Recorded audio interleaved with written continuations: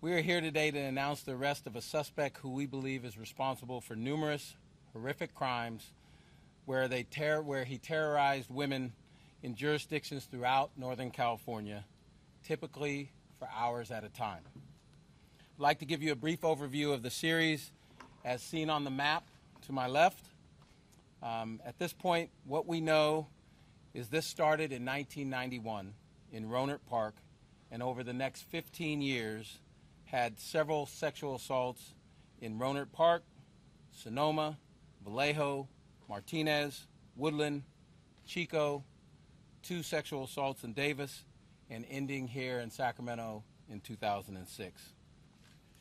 Yesterday, Sacramento police detectives arrested Roy Charles Waller, a 58-year-old man living in Benicia. Waller was arrested yesterday in Berkeley as he arrived to work. The suspect is married and has had the same job for the last 25 years. We have confirmed via DNA that Waller is the suspect in many of these crimes.